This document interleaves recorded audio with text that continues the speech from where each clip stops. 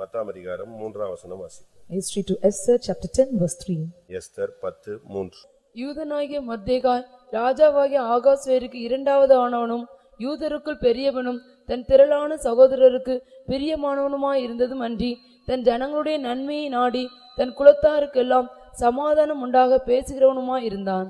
கர்த்தருடைய பரிசுத்த நாமத்துக்கு மகிமை உண்டாவதாக. May the God's holy name be glorified. இங்கே மொர்தெகாயை குறித்து நாம் படிக்கிறோம். Here we read about Mordecai. இன்னைக்கு நாம் மொர்தெகாயை குறித்து ஓரளவு புரிந்து கொள்ளலாம். And we can understand a little bit about Mordecai. நமக்கு ஓரளவு தெரியும். And we knew somewhat. ஆனாலும் இன்னும் அதுல சில ஆழங்கள் இருக்கிறது. And some more depths are there. இங்கே நாம் பார்க்கும் பொழுது அவன் யூதருக்குள் பெரியவன் என்று சொல்லப்பட்டிருக்கிறார். Here it is mentioned and he was found great among the Jews. யூதருக்குள் அவன் பெரியவனாய் எப்படி மாறினான்? How he became great among the Jews. ஒரு அடிமை, A slave. ஒரு gate keeper, And he is a gatekeeper.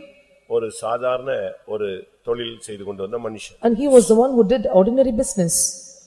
அப்போ சாதாரண ஒரு வாயில்ல வாசல்ல நின்னு ஒரு கேட் கீப்பரா இருக்கக்கூடிய மனிதன் இங்கே பெரியவனாய் மாறினான் என்று சொல்லியிருக்கிறார். He who stood as a gatekeeper and he became a great man.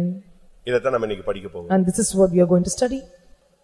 நீங்க பைபிள்ல படிச்சு பாத்தீங்கன்னா மொர்தெகாய் என்பதனுடைய சரியான டிக்ஷனரி அர்த்தம் என்னன்னு சொன்னா சிறியவன், சிறிய மனிதன் அர்த்தம். When you read in the Bible about Mordecai, the right meaning in the dictionary meaning is and he is so small.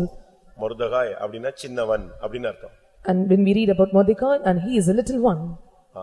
சிறிய மனிதன், ஒரு சாதாரண ஒரு மனுஷன். And he is a little man or ordinary man. ஒரு அற்பமான துவக்கம். ஆனா இங்க பைபிள்ல சொல்லி இருக்கு அவனுடைய முடிவு யூதருக்குள் அவன் பெரியவனாய் இருந்தான். And it is like a wild beginning but he became a great among Jews at last. இது எப்படி முடியும்? How it is possible? அற்பமான தொடக்கம் சம்பூர்ணமான ஒரு முடிவு. And that which is a small beginning and gives us a better end. ஒரு சாதாரண தொடக்கம் ஆனா முடிவு மிகவும் மகிமையாக அவனுக்கு மாறுகிறது. It is a normal beginning but the end becomes a glory for him. இதை நாம் இன்னைக்கு கற்றுக்கொள்ள வேண்டியது அவசியம். And today we have to learn it. இன்னைக்கு अनेक தேவனுடைய பிள்ளைகள் கர்த்தர் உயர்த்தல அப்படிங்கறாங்க. கர்த்தர் நிச்சயமா உயர்த்துவார். Many children of God they say the Lord is exalting them not, surely and certainly the Lord will lift them up. நாம் உயர்த்தப்படணும்னா அதுக்கு சில ஃபார்முலா இருக்கு. If we need to be lifted up and we have certain formulas. அந்த ஃபார்முலாவுக்கு நம்ம ஒப்பு கொடுக்க வேண்டியது அவசியம். It is very needed for us to submit for the formulas. 1 பேதுரு 5ஆம் அதிகாரம் 6ஆம் வசனத்துல பார்க்கும் பொழுது When we look into 1 Peter chapter 5 verse 6, ஏற்ற காலத்தில் தேவன் உங்களை உயர்த்தும்படிக்கு அவருடைய பலத்த கைக்குள் அடங்கி இருங்கள். And the Lord you lift you in due season and you submit yourself unto the hands of the Lord. தேவனுடைய கரங்கள்ல அடங்கி இருக்கும் பொழுது ஒரு மனிதன், சாதாரண மனுஷன், அவன் பெரிய மனுஷனாய் மாறுவான். When you humble yourself under the mighty hand of God, an ordinary man he becomes great. ஒரு ஆச்சரியமான ஒரு வாழ்க்கை மொர்தெகாயினுடைய வாழ்க்கை. And a very great and wonderful life is the life of Mordecai. ஒரு சாதாரண ஒரு அடிமையாக இன்னொரு தேசத்திலிருந்து பிடிக்கப்பட்டு அந்த தேசத்துல ஒரு நல்ல வேலை கொடுக்க முடியாம அவனுக்கு அரண்மனையில கேட் திறக்கிற வேலை கிடைக்குது. He was captured as a born from other country and from that country and he was exiled to the particular country and he was given a job. Now the job is given to him but as a gatekeeper. ஆனா இப்போ பாத்தீங்கன்னா அவன் யூதருக்குள் பெரியவன் என்கிற ஒரு பேருக்கு வந்து விட்டான். But now he came to the declaration he became great among the Jews. எப்பொழுதுமே தேவன் சின்னவனை ஆயிரமும் சிறியவனை அவர் பலத்த சாதியமாய் மாற்றக்கூடியவர். And the Lord is well able to make a small one as a great and little one as a great. ஏசாயா 60ஆம் அதிகாரம் 22ஆம் வசனம். And book of Isaiah chapter 60 verse 22. சின்னவன் ஆயிரமும் சிறியவன் பலத்த ஜாதியும் ஆவான். சின்னவன் 1000, A little one shall become 1,000. அவன் பலத்த ஜாதியாய் மாறுவான். And he will become a strong nation. இங்கே ஒரு சின்ன மனுஷன் மொர்தெகாய் அப்படின்னு ரொம்ப பெரிய பேரா இருக்கு. ஆனா அர்த்தம் என்னதுதான்? சின்ன மனுஷன். A little man but the name Mordecai is long but the meaning is so little or small one. இவனுடைய பூர்வீகம் என்ன? And what is his ancient thing? இவனுடைய விதை, அதை நம்ம படிக்கணும். We have to study about a seed. இப்ப நீங்க எவ்வளவு பெரிய பெரிய மரங்களை பார்க்கறீங்க. ஆனா விதைகளை பாத்தீங்கன்னா ரொம்ப சின்னதா இருக்கும். We see big and huge trees but the seed is very small. ஆனா அதுக்குள்ள தான் ஒரு பெரிய ஜீவன் உள்ள ஒளிஞ்சு கிடக்கு. There is a great life hidden in that seed. Esther 2ஆம் அதிகாரம் 5ஆம் வசனத்துல இவனுடைய பூர்வீகம் சொல்லப்பட்டிருக்கிறார். And his ancient thing was marked in book of Esther chapter 2 verse 5. அப்பொழுது சூசான் அரண்மனையிலே பென்யமீன் ஆகிய கீசின் குமாரன் சீமேயினுடைய மகனாகிய யாவீரின் குமாரன் மொர்தெகாய் என்னும் பேருள்ள ஒரு யூதன் இருந்தான். ஒரு அப்பா பேர் சொல்லலாம். ஓகே, அப்பா அடுத்து தாத்தா அடுத்து என்னது பாட்டன் லெவலுக்கு ஒரு சரித்திரமே அங்க வருகிறது.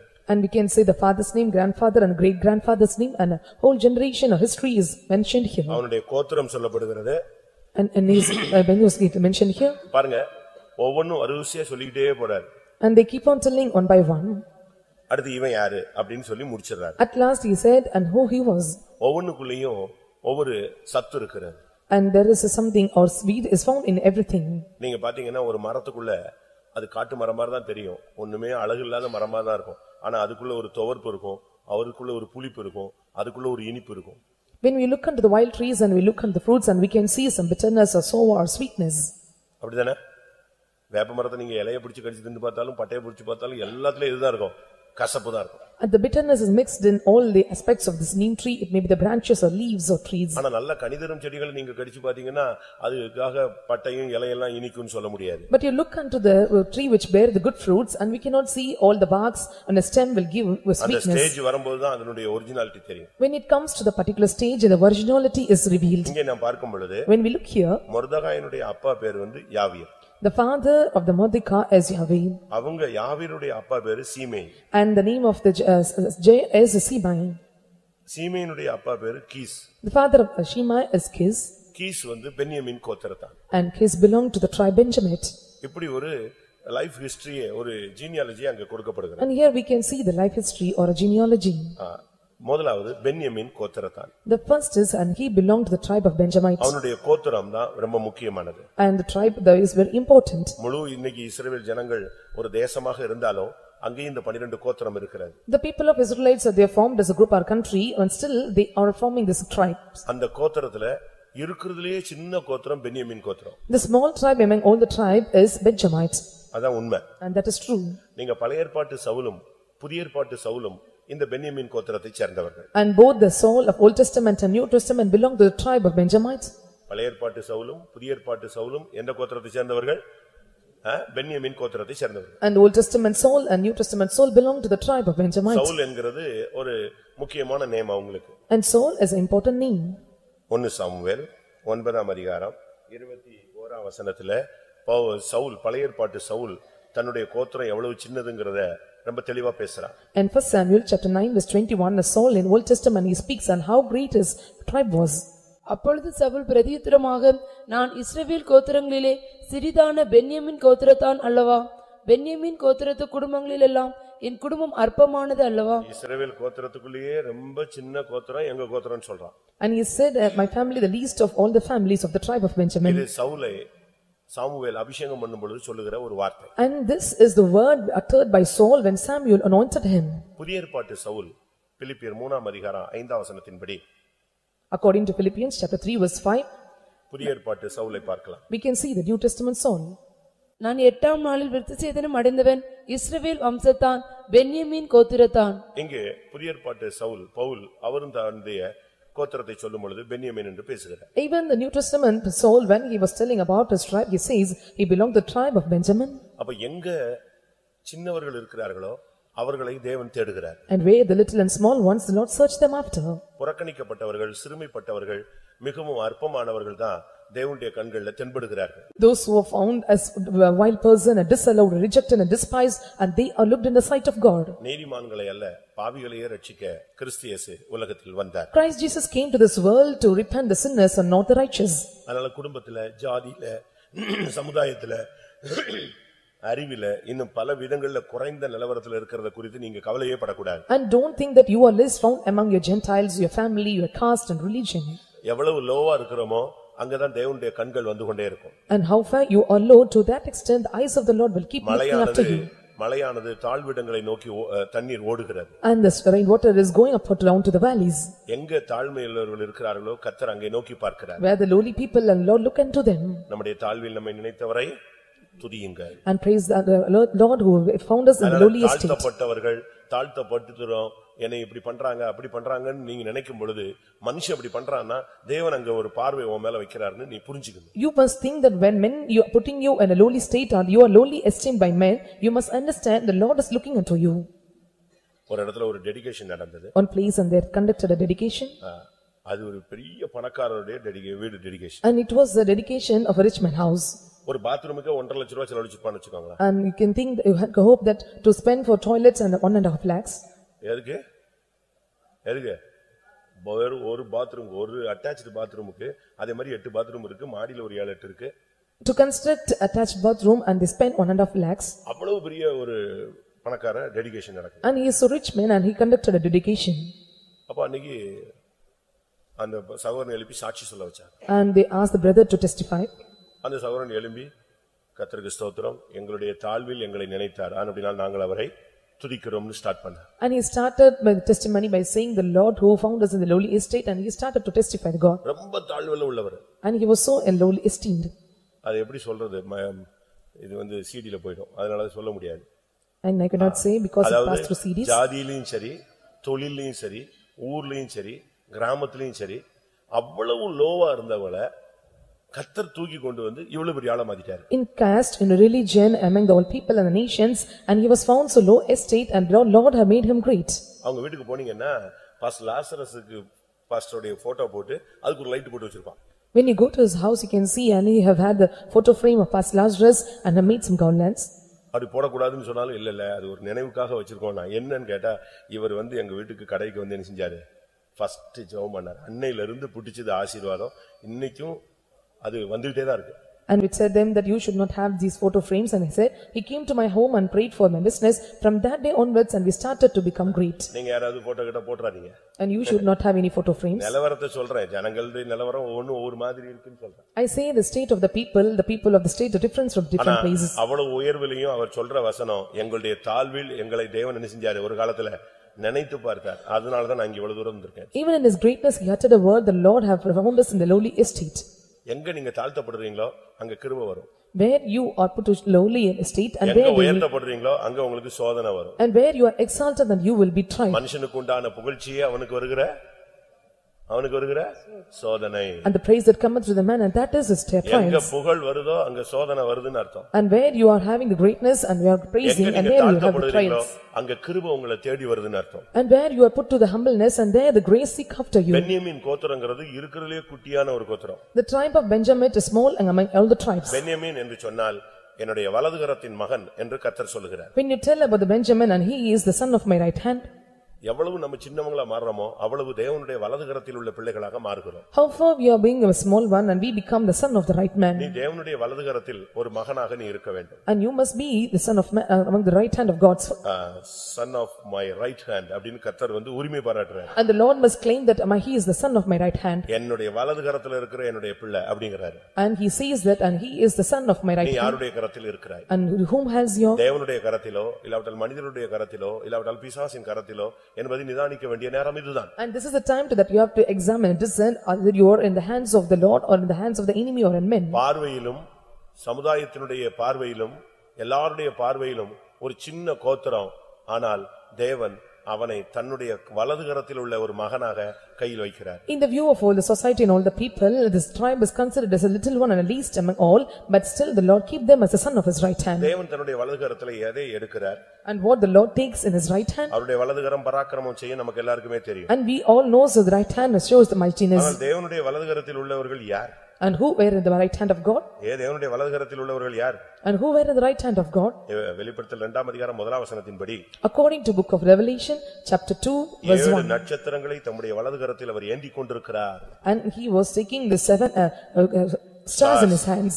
ஆவிக்குரிய ஜீவியத்திலே நட்சத்திரங்களை போல இருக்கிறவர்களை மட்டும்தான் தேவன் தன்னுடைய கையில ஏந்தி கொண்டு வருகிறதாக வேதம் சொல்லுகிறது. And the Bible says those who are found like stars in the hand, the Lord is holding them in their hands. Benjamin கோத்திரத்தானாகிய கீசின் Kumaran. And he is the son of Kis, belong to the tribe of Benjamin.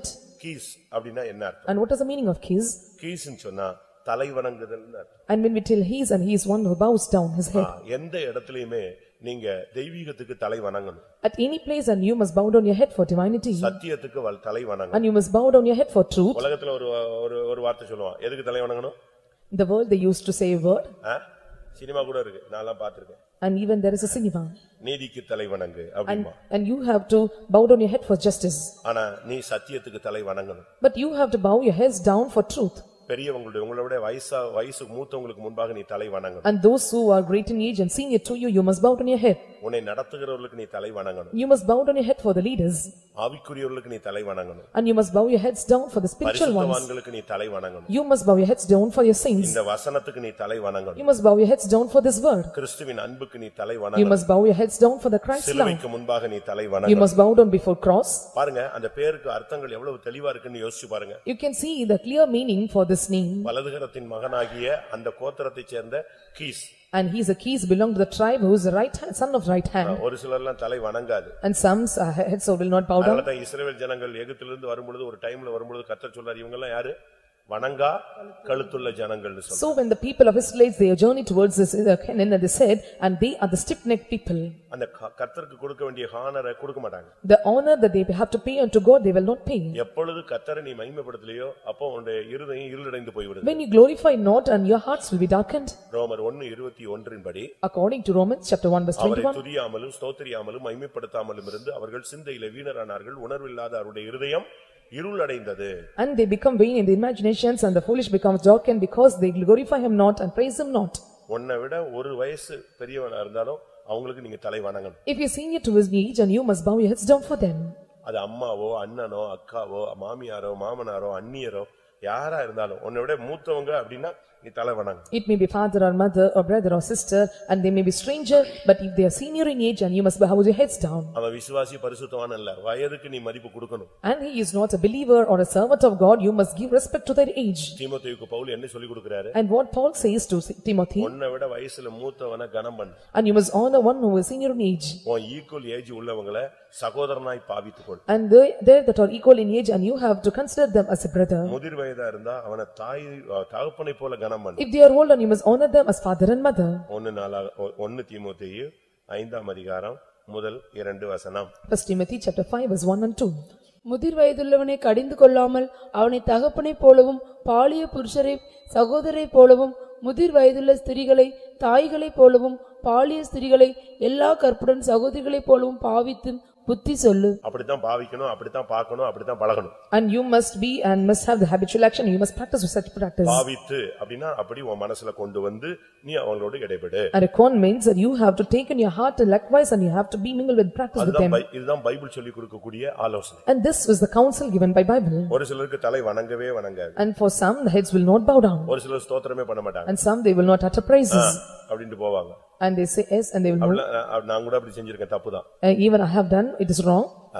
ஆனா நீங்க பழைய ஏற்பாட்டுல பைபிள்ல படிச்சு பாத்தீங்கன்னா அவர்கள் தேவ சமூகத்தில் நின்று கைகளை குவித்து அப்படிலாம் பைபிள்ல இருக்கு. But according to the Old Testament we can see these people and they have found the presence of God and they bow their heads and hands together. நம்ம அப்படிலாம் கைகளை குவிச்சு தேவனை ஸ்துதிக்கிறோமா? Are we holding our hands together or are we praising him? நெகேமியா 8 பார்க்கும் பொழுது when we look at the book of Nehemiah chapter 8 verse 6, Ezra தேவனை ஸ்தோத்திரித்தான். and Ezra started praising God. ஜனங்கள் எல்லாரும் தங்களை கைகளை குவித்து மறுமொழியாக ஆமென் ஆமென் என்று அவரை பணிந்து கொண்டார். And the people started to worship him to the ground by lifting up their hands. பென்யமீன் கோத்திரனாகிய கீசின் குமாரனாகிய சீமேயி, The son of Kis belonged to the tribe of Benjamin and he is Shimei. சீமேயி அப்படினு சொன்னா புகழ் பெற்றவன், ஃபேமஸ் அர்த்தம். And Shimei means and he is a familiar man.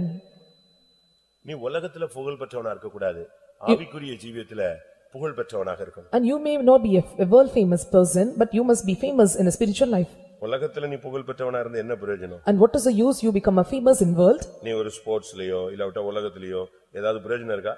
Is there any use to become famous in sports or in any other place? எனக்கு காசு கிடைக்கும், உலகத்துல கொஞ்சம் மதிப்பு மரியாதை கிடைக்கும், அவ்வளவுதான். You may get money and you become familiar and ஆனா ஆவிக்குரிய ஜீவியத்துல கர்த்தர் சொல்றாரு நான் உன்னை ஃபேமஸா வைப்பேன்னு சொல்றாரு. But the Lord says in spiritual life and I will become you great. உன்னை விசேஷித்தவனாய் மாற்றுவது யார்?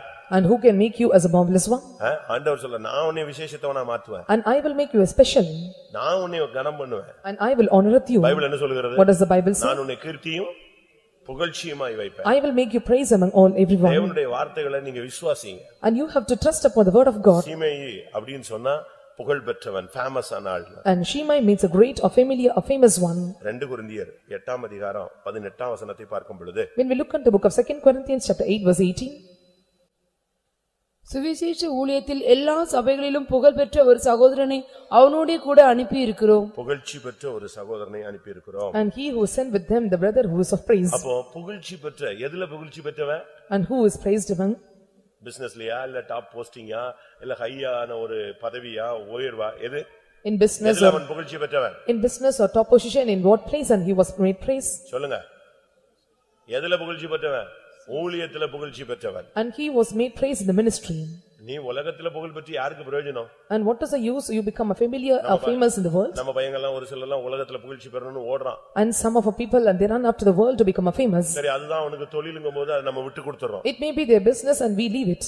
உலகத்துல நீ புகழ்ச்சி பெற்றவனா இருந்து எந்த பயனும் கிடையாது. And there is no use of becoming famous in the ஒருவேளை world. உனக்கு உலகத்துல ஒரு நல்ல வேலை கிடைக்கலாம். And you may get good position or a job in the world. நல்ல வசதி வாய்ப்புகள் கிடைக்கலாம். And you may get the luxuriousness and richness. ஆனா பைபிள் சொல்லுகிறது சுவிசேஷ ஊழியத்திலே புகழ்ச்சி பெற்ற ஒருவன் என்று சொல்லுகிறது. But the Bible says and he who was praised among the ministry of gospel. கர்த்தருடைய காரியங்கள்ல நீ ஊழியம் செய்து அதுல நீ புகழ்ச்சி பெற்றவனாய் இருக்கணும். And you must do the work of the Lord and you must become familiar or famous or great among them. ஆண்டவர் சொல்றார் நான் உன்னை புகழ்ச்சியா வைப்பேன்.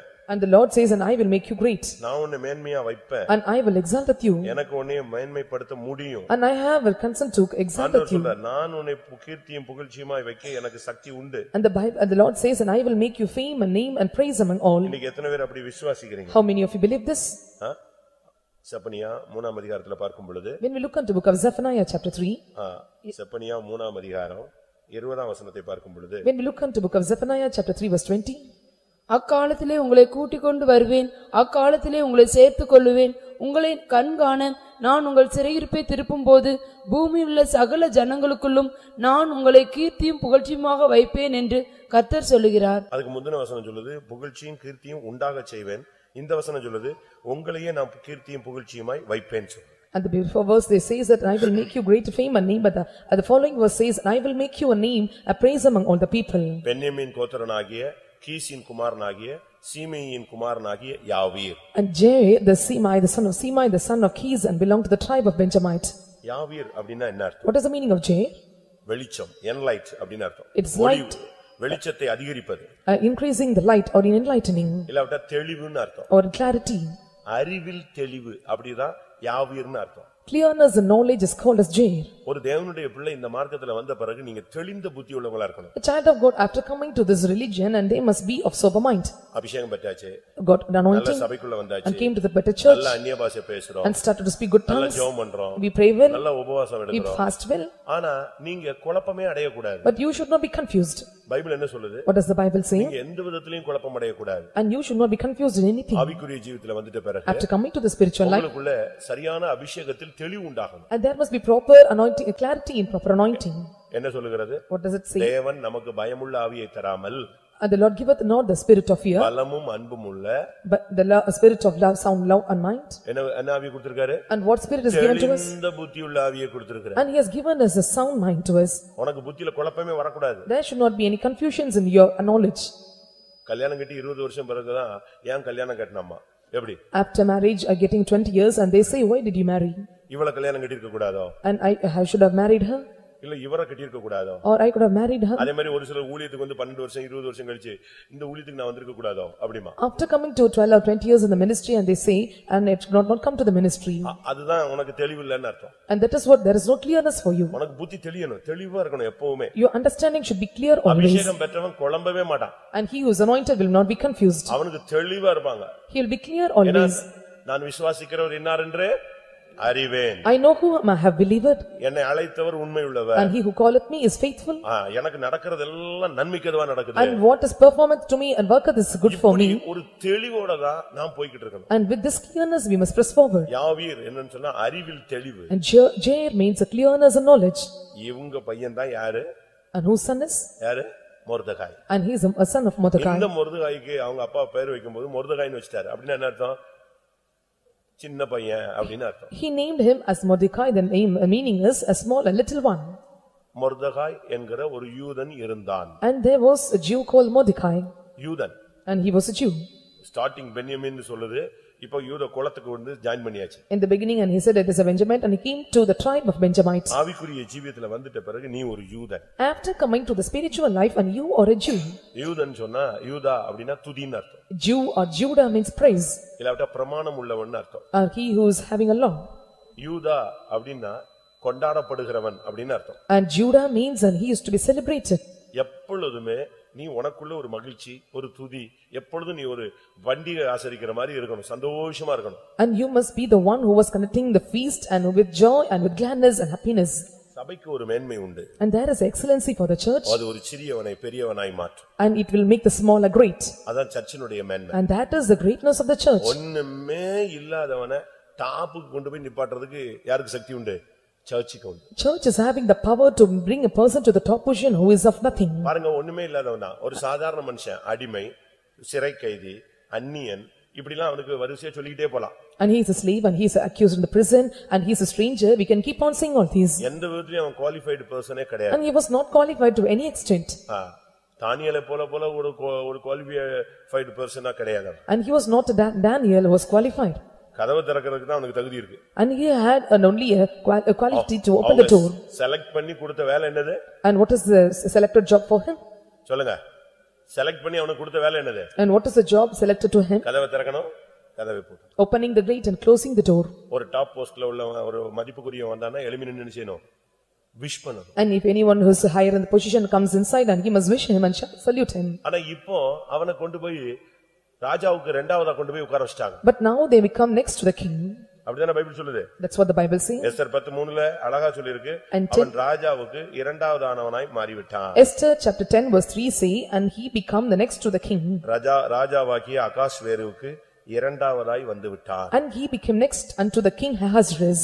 எங்க இருந்து எங்க போய் நிக்கறான் பாருங்க. See from where he was top.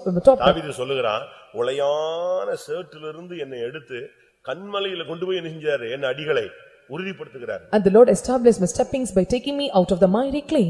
இன்னொரு இடத்துல சொல்லுகிறான். In another place he says. ஆடு மேய்ச்சவன் என்னை கொண்டு போய் எங்க வச்சிட்டாரு? டாப்புக்கு வச்சிட்டாரு. And I plowed the sheep and the Lord made me to stand in the top position. இன்னொரு இடத்துல சொல்லுகிறான். எனக்கு எட்டாத இடத்துல கொண்டு போய் என்னை விடுகிறாருன்னு சொல்றான். And in another place and he says the Lord take me to the place where I cannot go up. நீ யோசிச்சு பாருங்க எந்த லெவலுக்கு ஒரு மனிதனை தேவனால் உயர்த்த கூட முடியும் பாருங்க. And see how the God is possible to take the person to the lowly estate from the top. இவனுடைய தொழில் என்ன? What is his business? வேலை அவனுடைய வேலை பிசினஸ் இல்ல அவனுடைய ஜாப் அவனுடைய வேலை என்ன? And what is his work? அவனுடைய வேலை வாயில் காப்பவன். And what is his job? And to keep God the gates. கன்னிமாடத்தின் வாசல்ல உட்கார்ந்து அவன் கதவை திறந்து விட்டுட்டு மூடிட்டு இதான் வேலை அவனுக்கு. And he must stand in the virgin's place and he have to keep the place. வர்றவனுக்கு எல்லாம் விஷ் பண்ணணும். And when people comes he must salute him. எழும்பி நிக்கணும். He must stand up. அங்க விசாரிக்கணும். And he must inquire them. அதுதான் அவனுடைய main வேலை. And that is the important work. வேற எந்த வேலையும் அவனுக்கு கிடையாது. And no more work for him. நமக்கு என்ன வேலை இருக்கு? And what is the work for us? நம்முடைய நிலவரம் என்ன? What is our state? நம்முடைய நிலவரம் என்ன? And what is our present state? அவங்க வரும்போதெல்லாம் எழும்பி நிக்கணும். When they come inside he must stand up. Esther 3ஆம் அதிகாரம் 2ஆம் வசனம். Book of Esther chapter 3 verse 2. ஆகையால் ராஜாவின் அரண்மனை வாசலில் இருக்கிற ராஜாவின் ஊழியக்காரர் எல்லாரும் ஆமானை வணங்கி நமஸ்கரித்து வந்தார்கள். அவனுக்கு இப்படி செய்ய வேண்டும் என்று ராஜா கட்டளையிட்டிருந்தான். ஆனாலும் மொர்தெகாய் அவனை வணங்கவும் இல்லை நமஸ்கரிக்கவும் இல்லை. எப்படி? இவனுடைய வேலை என்ன? ராஜாவின் அரண்மனை வாசலில் இருக்கிற ஒரு ஆள். And he was the one found in the king's gate. இதுதான் அவனுடைய வேலை. And that is his work. ஆனா அந்த அரண்மனையில அவன் உண்மையா இருந்தான். But he was faithful in the palace. இது அரண்மனை என்பது எதை காண்பிக்கிறது? And what does this palace show? அவனுக்கு ஒரு சின்ன வீடு இருந்துச்சு அங்கதான் எஸ்தர் வளர்ந்து கொண்டு வந்தாள். And he had a small house and there Esther was brought up. ஆனா அதே நேரத்துல அவனுடைய அதிக நேரம் எங்க இருந்தது? அரண்மனையில இருந்தது. At the same time the most of the time he spent in the palace. அதை காண்பிக்கிறது. And what does it show? ராஜாவின் அரண்மனை என்பது தேவனுக்காக நீ செய்கிற ஒரு ஊழியத்தை காண்பிக்கிறது. King's palace showed the ministry that you do unto God. ராஜாவின் அரண்மனை வாசல்ல நீ நின்னு ஊழியம் செய்யணும். And you must stand in the king's gate and do the ministry. நீ அரண்மனையில இருக்க உனக்கு திறமை இருக்கணும். You must have the talent to stand in king's gate. தானியேல் 1ஆம் அதிகாரம் 3ஆம் வசனத்திலே பார்க்கும் பொழுது according to Daniel chapter 1 verse 3 அங்கே ராஜா ஒரு கூட்டம் வாலிபர்களை தேர்ந்தெடுக்க சொல்கிறார். and the king asked the people to take a group of young men. அவங்களுக்கு என்ன வேலை? What is his work? அரண்மனையில் சேவிக்க கூடியவர்கள். And they that are skillful to make and palace. நீங்க உலகத்துல என்ன வேலை செஞ்சாலும் உங்களுக்கு சம்பளம் கொடுப்பாங்க. And whatever the work you do, and they will give you salary. Bonus கொடுப்பாங்க. They will give you bonus. அப்போ நீ வேலை செஞ்சதுக்கு இந்த உலகத்துல உனக்கு பிரதிபலன் கொடுத்தாச்சு. And the reward is given to the work that you have done in this world. ஆனா நீ அரண்மனையில நீ என்ன வேலை செய்தாய்? But what you work in the palace. அதுக்கு தான் என்னது? பரலோகத்துல மகிமை உண்டு. And that's where is a glory in heaven. அரண்மனையில வேலை செய்ய உனக்கு திறமை வேண்டும். And you must have the cunningness or talents to do in the palace. அரண்மனையில் சேவிக்க திறமையுள்ள வாலிபர்களை தேர்ந்தெடுங்கள் என்று தானியேல் 1:3 சொல்லப்பட்டிருக்கிறது. In Daniel chapter 1 verse 3 it is said that those who are made master and they are able to do the work in the palace, they must be chosen. ஆனால் இவன் வாலிபன் அல்ல. And he is not young man. ஆனா ராஜாவின் அரண்மனையில சேவிக்க இவனுக்கு திறமை உண்டு. But he have the talents to serve in the king's palace. ஏதாவது ஒன்னு செய். He must do something. இன்னைக்கு 24 மணி நேரம் உனக்கு ஒரு நாள் கொடுக்கறாருன்னா அந்த 24 மணி நேரத்துல நீ கர்த்தருக்காக எதையாவது நீ செய்யணும். If 24 hours is given to you, you must do something for God. நீ கர்த்தருக்காக ஒண்ணுமே செய்யாம நீ மௌனமா இருக்க கூடாது. If you do nothing for God, and you should not keep silent. நீ காலையில எந்திரிக்கிற, குளிக்கிற, புறப்படுற, வேலைக்கு போற, என்னெல்லாமோ நீங்க செய்றீங்க. You wake up early in the morning, you depart and you go for the job and you do all these activities. But காடுக்காக என்ன செய்றீங்க? But what you do for God? கடவுளுக்காக நீங்க என்ன செய்றீங்க? But what you are doing for God? இன்னைக்கு நீங்க என்ன செஞ்சிருப்பீங்க? What do you have done today? நான் 4 மணிக்கு நீ ஜெபிச்சேன். I prayed at 4 o'clock in the morning. I read Bible. இப்படிலாம் நீங்க பல காரணங்களை பல வேலைகள்லாம் சொல்வீங்க. And you will tell these excuses and these words. இதெல்லாம் உங்களுக்காக செஞ்சீங்க. And these you have done for your sake. But கர்த்தருக்காக இன்னைக்கு எதையாவது நீ செஞ்சிருக்கியா? But have you done anything for the sake of the Lord? அது முக்கியம். And that is important. அது சின்ன வேலையா இருந்தா சும்மா டோர் திறந்து மூடுற வேலையா இருந்தா கூட போதும். Even it is a small work, just opening and closing the door. ஒரு கலசம் தண்ணீர் கொடுத்தாலும் அதனுடைய பிரதிபலனை அவன் அனுபவியாமல் போவதே இல்ல. And he will not get the reward of God, even a cup of water if it is given to him. இந்த மொர்தெகாய் தன்னுடைய வீட்ல எஸ்தரை வளர்த்து வந்தான். And this Mordecai brought up Esther in his house. இது எல்லாருக்கும் நமக்கு தெரிஞ்ச ஒரு சப்ஜெக்ட் தான். ஆனா நம்ம கத்துக்கொள்ள வேண்டியது இதுக்குள்ள கிடக்கு. And this is the subject we all knew well, but the thing which I have learned is more. அவன் எஸ்தரை வளர்த்தான். And he brought up Esther. அவன் வீட்ல அத வளர்த்துக்கிட்டே வர்றான். And he brought her up in the house. வாசிங்க 2ஆம் அதிகாரம் 7ஆம் வசனம். Chapter 2 verse 7. அவன் தன் சிறிய தகப்பன் குமாரத்தியாகிய எஸ்தர் என்னும் அத்சாளை வளர்த்தான். அத்சாளை வளர்த்தான். And he brought up Esther Hadasha. அவளுக்கு 2 பேரு. There are 2 names. ஒன்னு எஸ்தர், மற்றொன்று அத்சாள். One is Hadasha and another is Esther. ரெண்டுமே ஒரே ஆள் தான். Both are same. ஒவ்வொன்றுக்கான அர்த்தம் மட்டும் வெவ்வேறு. But the meaning is different. Esther என்னும் அத்சாள். That is Hadasha, that is Esther. Esther அப்படினு சொன்னா நட்சத்திரம்னு அர்த்தம். When we tell Esther and is a star. எதை வளர்க்கறான் வீட்ல? What she brought up.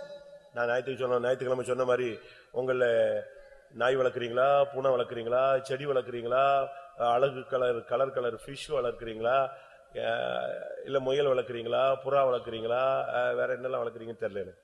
I don't know whether you grew up these dogs or peacock or these parrots or any kind of animals in your house. உங்களுக்கு bed எதுன்னு தெரியல எனக்கு. I don't know what is your pet animal. நீங்க எதை வளர்க்கறீங்க? What you brought up. இங்க இவன் யாரை வளர்த்துக்கிட்டு இருக்கான்? And whom he was bringing up. வீட்ல புறா வளர்க்கறானா? And he was is taking his இல்ல dogs. லவ் பேர்ட்ஸ் வளர்த்துக்கிட்டு இருக்கானா? Or he is carrying the lovebirds. என்ன வளர்த்துக்கிட்டு இருந்தான்? What he cared. இவன் வீட்ல எஸ்தரை வளர்த்தான். He brought up Esther in his house. அதான் ரொம்ப முக்கியம். And that is important. ஒரு நட்சத்திரத்தை வீட்ல வளர்த்துக்கிட்டே வரான். And he brought up a star in his house. அதுக்கு ஒரு அர்த்தம் சொல்லி இருக்கிறது மறைவான நட்சத்திரம். The one meaning is a hidden star. மறைவான நட்சத்திரம்னா ஒரு வாலிப பிள்ளை வீட்ல இருக்கிறது வெளியவே தெரியாது. அப்படி வளர்க்கறான். A hidden star, the young girl in house and no one can see, in such a way he brought up. நம்ம வீட்ல நம்ம பிள்ளைங்க வாலிப பிள்ளைங்க வீட்ல இருக்கிறது வெளியே தெரிய கூடாது. ஒரு சிரிப்பும் ஆட்டமும் பாட்டமுமா இருக்க கூடாது. மறைவான நட்சத்திரமா இருக்கணும். A young girl in our house when she was brought up and she should not reveal to anyone, she must be like a hidden star. நம்ம வீட்ல இருக்கிறது வெளியே பாட்டு சத்தம் கேட்கலாம், துதியின் சத்தம் கேட்கலாம். வீட்ல ஜெபிக்கிறாங்க அப்படின்னு சண்டை போடுறது, சிரிக்கிறது, விளையாடுறது, ஒரே இந்த ஹோம் தியேட்டரை வச்சுக்கிட்டு வால்யூமை கூட்டிக்கிட்டு ஆடுறது இதெல்லாமே பெந்தேகோஸ்துக்கு ஆகாது. Praising and singing voice can be heard from the house, but not any kind of celebration or any kind of rejoicing or dancing, and such a voice should not hear outside.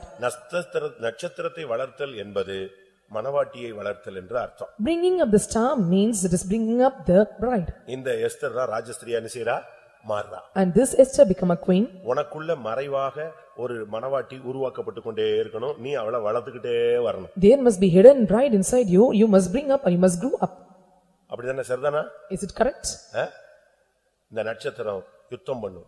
The star will battle. நியாயாதிபதிகளை நீங்க பார்க்கும் பொழுது When you look in the book of Judges, நட்சத்திரங்கள் தங்கள் அயனங்களிலிருந்து போராடின என்று 5:20 சொல்லுகிறது. And Judges book chapter 5 verse 20 says, and the star and it was fought out in his courses. அப்படினா என்ன அர்த்தம்? What does it mean? ஒரு ஜெப வாழ்க்கையை உனக்குள்ள வளர்த்துக்கிட்டே வரணும். You must bring up the prayer life in you. உனக்குள்ளேயே மறைந்திருக்கிற ஒரு ஜெப வாழ்க்கை வெளியே தெரியாத அளவு உள்ளுக்குள்ள மிட்நைட் காலையில அதிகாலையில கிடைக்கிற நேரத்துல எல்லாம் நீ அறை விட்டு பூட்டி கொண்டு அந்தரங்கத்துல உன்னுடைய பிதாவை நோக்கி கதறிக்கொண்டே இருக்கணும். You must close your chamber and you must call unto the Father in the secret places. You must call unto him. The hidden prayer life must be in you, that should not be revealed outside. நீங்க எத்தனை பேரை வளர்க்கறீங்க? And how many are growing this? உன்னுடைய ஜெப வாழ்க்கையை வளர்க்கறீங்களா? Are you growing your prayer life? ஒரு மனவாட்டியின் வாழ்க்கை உனக்குள்ள வளர்ந்துட்டே இருக்கா? Is the life of bride life is growing in you? தானியேலின் புத்தகங்களை பார்க்கும் பொழுது When we look into the book of Daniel, அநேகரை நீதிக்கு உட்படுத்துறவர்கள் நட்சத்திரங்களைப் போல பிரகாசிப்பார். and they that are making the righteous and they will shine like a star. ஒரு தேவனுடைய பிள்ளை அநேகரை நீதிக்கு உட்படுத்த வேண்டும். And the child of God and they must bring enemy unto the righteousness. 12ஆம் அதிகாரம் 3ஆம் வசனத்துல பார்க்கும் பொழுது When we look unto 12 verse 3, அநேகரை நீதிக்கு உட்படுத்துகிறவர்கள் நட்சத்திரங்களைப் போல பிரகாசிப்பார்கள். and they that are bringing them to the shine as firm and as stars in righteousness. அது என்ன நீதிக்கு உட்படுத்தும் நட்சத்திரங்கள்? And what are those stars as righteousness? அதுதான் ஆத்துமாக்களை நீங்கள் பிடிப்பது. And that is gaining the souls. ஆத்துமாக்களை நீங்க எவ்வளவு பேரை ரட்சிப்புக்குள்ள கொண்டு வரீங்களோ அவ்வளவுக்கு அவ்வளவு உங்களுக்கு பரலோகத்துல மகிமை. And how far you are bringing the souls unto salvation, to that extent you will receive reward in heaven. உலக பொருளாலே ஆத்துமாக்களை நண்பர்களை சிநேகிதர்களை சம்பாதியுங்கள். And you must gather up the souls and friends because of this unperishable things of this world. கர்த்தர் உன்னை இந்த கடைசி நாட்கள்ல கொண்டு வந்ததுக்கு காரணம் உன்னை ரட்சித்தது மாத்திரமல்ல, உன்னை ஒரு வேட்டைக்காரனா கொண்டு வந்திருக்கிறார். And the reason the Lord brought you in this last days, the Lord brought you as a hunter. நான் திரும்பவும் சொல்றேன். Once again I repeat. ஆதி அப்போஸ்தல காலம் மீன் பிடிக்கிற காலம். The early apostolic period is catching the fish. அப்பொழுது நான் अनेक மீன் பிடிக்கிறவர்களை அழைத்து அனுப்புவேன், அவர்கள் என்ன செய்வார்கள்? உங்களை பிடிப்பார்கள். ஆனா அப்போஸ்தல காலத்தினுடைய முடிவு உன்னை மீன் பிடிக்கிறவனா இருக்கல, வேட்டைக்காரனா கொண்டு வரார். I will bring you as many catchers of fish to bring the souls, but the last days of the apostolic period is the Lord will make you as a hunter. மீன் பிடிக்கிறதுங்கிறது தூண்டி போடுறது, வலை போடுறது, அப்படியே ஆத்துமாக்களை மெல்ல மெல்ல மெல்ல சேர்க்கிறது. ஆனா வேட்டையாடுறதுன்னு இல்ல, வைராக்கியமா அந்த டைமுக்குள்ள நீ வேட்டையாடி ஜனங்களை வேட்டையை கொண்டு வரணும். Catching the fish you must spread the nets and you must take all the fishes, but hunting you have to spread the friends and make many souls. Jeremiah 16:16 Book of Jeremiah chapter 16 verse 16. நீ ஒரு வேட்டைக்காரன். You are a hunter. இதோ நான் மீன் பிடிக்கிற அநேகரை அழைத்து அனுப்புவேன், இவர்கள் அவர்களை பிடிப்பார்கள். அதற்கு பின்பு வேட்டைக்காரராகிய அநேகரை அழைத்து அனுப்புவேன், இவர்கள் அவர்கள் எல்லா மலைகளிலும் எல்லா குன்றுகளிலும் கன்மலைகளின் வெடிப்புகளிலும் வேட்டையாடுவார்கள். இதுதான் இப்போ இருக்கிற கடைசி காலத்துல அப்போஸ்தல காலத்தினுடைய முடிவு. வருகையின் காலத்துல ஒரு ஊழியக்காரனை மீன் பிடிக்கிறவன் அல்ல, வேட்டைக்காரனா கொண்டு வரார். And this is the end of the apostolic period, and the Lord did not bring the people as the fishers catchers of fish, but the Lord makes them as a hunter. நான் மீன் பிடிக்கிறவர்களை அழைப்பேன், அவர்கள் பிடிப்பார்கள். பின்பு நான் யாரை எடுப்பேன்? வேட்டைக்காரனை கொண்டு வருவேன். I will send many fishers to catch the fish, but at the last I will send many hunters. மலைகளில், குன்றுகளில், கன்மலையின் வெடிப்புகளில். And they that are in every hill and out of the holes of the rocks and mountain. மூணு இடத்துல வேட்டையாடணும். You must hunt in 3 places. அது என்ன மலை, அது என்ன குன்று, அது என்ன கன்மலை? What is the mountain, what is the rock, and what is the hill? பட்டணங்கள், கிராமங்கள், சபைகள். That is the cities and villages and the churches. கன்மலை வெடிப்புங்கிறது எதை காண்பிக்கிறது? And what does the cleft of the rocks show? சபைகளை காண்பிக்கிறது. It shows church. மத்த சபைகள்ல கூட கன்மலை வெடிப்புல உள்ள ஆவிக்குரிய அபிஷேகம் பெற்ற ஜனங்கள் இருக்காங்க. In the clefts of the rock in other congregation, the people those are spiritual found. கிராமங்கள், பட்டணங்கள், நீ பல இடங்கள்ல போய் சொந்த ஜனங்கள், புறஜாதிகள் பல இடங்கள்ல நீ அலைந்து திரிந்து ஊழியம் செய்யறது ஒரு பகுதி. மூணாவது மற்ற சபைகள்ல உள்ள உண்மையுள்ள ஜனங்கள், ஆளங்கள் தெரியாம எங்கேயோ சிக்கி அப்படி வஞ்சிக்கப்பட்டு கிடக்கிற ஜனங்கள் வெளியே வரணும், அவங்களை வேட்டையாடணும். Going to the cities and villages and among the Gentiles and strangers, you must spread the gospel, you bring them here. But among the congregation and other assemblies and those who know the depth of the doctrines and they must be brought here, you must hunt those people. ஆத்துமாக்களை வேட்டையாடுகிற ஒரு ஜீவியத்தை உனக்குள்ளே நீ வளர்க்க வேண்டும். And you must grow up the life to hunt the souls. ஒரு ஜெப ஜீவியத்தை வளர்க்க வேண்டும். You must grow up the prayer life. எல்லாவற்றுக்கும் மேலாக ஒரு மனவாட்டியை உனக்குள் வளர்க்க வேண்டும். Above all, you must bring up the bride in you. அடுத்து அத்சால், அந்த பெண்ணுக்கு இன்னொரு பேர் பெட் நேம் என்னது? பப்ளிக்ல ரெஜிஸ்டர்ல இருக்கிறது எஸ்தர், ஆனா வீட்ல கூப்பிடுறது அத்சால். The surname for Esther is Hadasha. உங்களுக்கு எல்லாம் அப்படி எல்லாம் பேர் இருக்குமே? ஒவ்வொரு வீட்லயும் ஒவ்வொரு பேர் வச்சிருப்பாங்க. ஒரு சில வீட்ல பேர் அது பாட்டுக்கு அங்க ஒரு ரெஜிஸ்டர்ல ஒரு பேர் கொடுத்திருப்பாங்க பாருங்க, ஒரு இடம், அந்த கேப்பெல்லாம் தாண்டி போயிடுங்க. And some for some in the தாத்தா பேரு, பாட்டி பேரு, அப்பா பேரு, இந்த பாஸ்போர்ட்ல பாத்தீங்கன்னா அவன் போடுவான் வரிசையா ஒரு பேரு in passport and they follow many names. ஆனா இங்க ஒரு பேரு அவளுக்கு வீட்ல உள்ள பேரு அத்சால். But the surname or pet name given in home is அத்சால் Harasha. என்று சொன்னால் மிருது செடி அப்படினு அர்த்தம். When we tell about Haksha and it is a tree, அப்படினா ஸ்மூத்னஸ் னு அர்த்தம். it means smoothness. உனக்குள்ள ஒரு மிருது செடி போல ஒரு அனுபவம் இருக்கணும். And there must be a tree experience found in you. நீ எப்பவும் பார்த்தாலும் ரஃபா ஹார்டா கல்லு மாதிரி பாறை மாதிரி அப்படி ஒரு டஃப்பான ஒரு ஆளாவே இருக்க கூடாது. You should not be toughest person, so rough and hard in your life. கோபம் இருக்கிற இடத்துல குணமும் குடி இருக்குன்னு சொல்லுவாங்க. And where the angry is there and there will be the good உலகத்துல nature. சொல்லுவான் அடிக்கிற கை தான் என்ன செய்யும் அணைக்கும்னு சொல்லுவான். In the world they say and the hands that beat and will embrace. கல்லுக்குள்ளேயும் ஈரம் உண்டுன்னு சொல்லுவான். And there is witness even in the stones. ஆனா இவனு பாருங்க இவனுடைய அந்த வளர்த்த பிள்ளையினுடைய பெயர் அத்சால் மிருது செடி ஸ்மூத்தா. And the child was brought up by the Abantega is Hadasha smoothness. ஒரு காலத்துல உனக்குள்ள முள்ளு நெரிஞ்சிலாம் இருந்துச்சு. And one period of time and there were thorns and briars in your life. இந்த சத்தியத்துக்குள்ள வந்துட்ட பிறகு உனக்குள்ள மிருது செடி வளரணும். After coming to this tree of truth and you must have this tree experience in you. ஏசாயா 55:13 And 55:13 of Isaiah.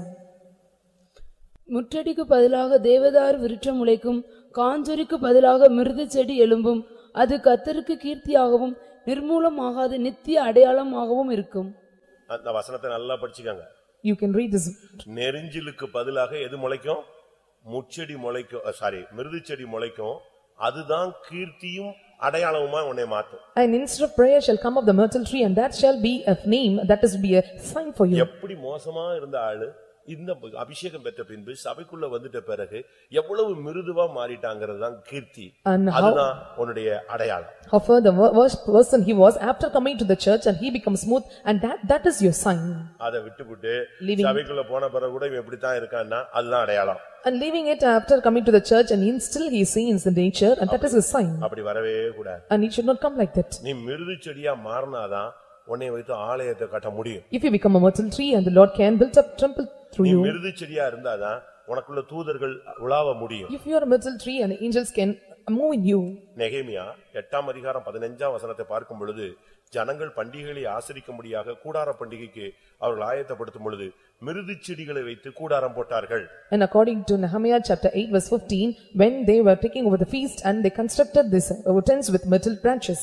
சபையை கட்ட, ஜீவியத்தை கட்ட, பரிசுத்தத்தை கட்டி எழுப்ப, விசுவாசத்தை கட்டி எழுப்ப நீ ஒரு மிருது செடியாக உனக்குள்ள வளர்க்க. To build up your church, build up your congregation, build up the faith and you must be a myrtle tree and grow up these trees in you.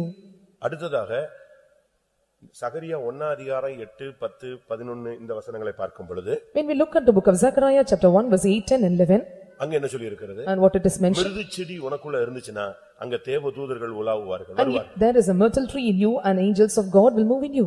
மிருது செடிகளுக்குள்ளே கர்த்தருடைய தூதன் நின்றான். And the angels stood among the myrtle trees. உன்னுடைய வாழ்க்கை ஸ்மூத்தா மாறிடுச்சு அப்படினு சொன்னாலே கர்த்தருடைய செயல்கள் அங்க நடக்கும். If your life becomes smooth and the work of the Lord will be performed in you. இன்னைக்கு எப்படி நம்ம இருக்கிறோம் நீங்களே யோசிச்சு பாருங்க. You examine and see how you are. அவன் அந்த அத்சாளை அந்த எஸ்தரை குமாரத்தியாக எடுத்துக்கொண்டான். And he took Esther the Hadasha as daughter. அதுதான் அவனுடைய speciality. That is his speciality. அவளை வேற யாருமாக எடுக்கல. And none was taken. அவளை எப்படி எடுத்துக்கொண்டான்? How he took? எஸ்தர் 2:5 படி according to Esther chapter 2 verse 5, அவளை தன் குமாரத்தியாக எடுத்துக்கொண்டான். and Mordecai took her as a daughter. நீ ஒவ்வொருவரையும் குமாரத்திகளா தான் எடுக்கணும். You have to take everyone as your sons and daughters. அப்படிப்பட்ட ஒரு ரிலேஷன்ஷிப் தான் உனக்கு இருக்கணும். You must maintain such a relationship. இப்போ இந்த மொர்தெகாயினுடைய ஸ்டைலுக்கு நம்ம அடுத்த பகுதிக்கு வருவோம். Now we can see the other part in the next style of Mordecai. Esther 2:10 பார்க்கும் பொழுது look at the book of Esther chapter 2 verse 10. அங்கே மொர்தெகாய் அவளுக்கு ஒரு டீச்சிங் பண்றான். And Mordecai gave her teaching to her. வாசி. எஸ்தரோ வென்றால் தன் குலத்தையும் தன் பூர்வதரத்தையும் அறிவிக்காதிருந்தால் மொர்தெகாய் அதை தெரிவிக்க வேண்டாம் என்று அவளுக்கு கற்பித்திருந்தான். சபைக்குள்ள வந்துட்ட பிறகு உன்னுடைய குலம், கோத்திரம், ஜாதி இதெல்லாமே வெளியவே தெரியக்கூடாது. After coming to the church, your caste, your kindred, your nation, nothing should be revealed outside. Pavul என்ன சொல்றாரு? What does Saint Paul say? யூதனுக்கு நான் யாரா இருப்பேன்? யூதனுக்கு நான் யூதன். I am a Jew for the Jew. கிரேக்கனுக்கு நான் கிரேக்கன். I am a Greek for the Greek. அப்படிதான் நம்ம லைஃப்ல இருக்கணும். Our style must be like this in life. வேலூருக்கு வந்தாச்சா வேலூர் தான். After coming to Vellore, you are Vellore. அவ்வளவுதான். That's it. நான்லாம் மீனவர்கள் மத்தியில ஊழியம் செஞ்சிருக்கேன். I ministered in midst of the 99% அங்க மீனவர்கள் தான். 99% of fishermen. நான் அவங்க கூடயே தான் இருப்பேன்.